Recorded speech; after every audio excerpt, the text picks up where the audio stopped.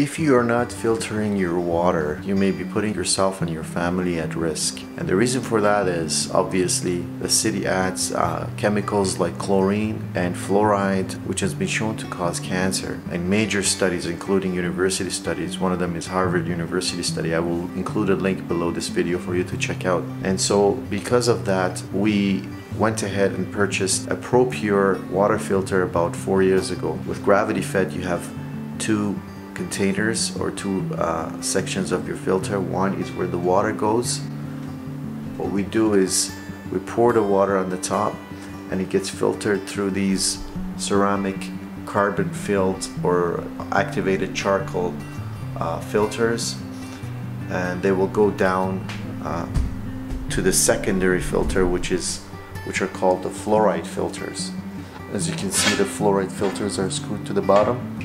I have 3 of them attached, and so by doing that, we are sure that we are filtering out over 90% of the fluoride in the water. Now, the fluoride today is not what it was before. If your city is adding fluoride to your water, they're most likely using finer fluoride compositions like sodium silicate fluoride or fluorosilicic acid. These are not naturally found in the environment. Don't let anybody fool you that fluoride ions are naturally found in the environment. Independent studies came out, one of them specifically by Natural News, showed that the Berkey filter is by far the best filters on the market. I will again put a link below for you guys to check out below this video.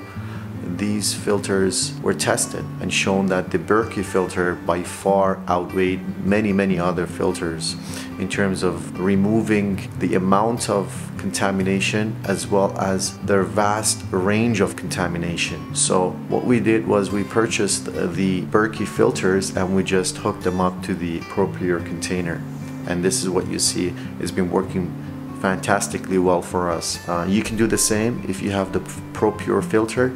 You can simply attach your Berkey ceramic filters on the top and your fluoride filter at the bottom, and you're good to go.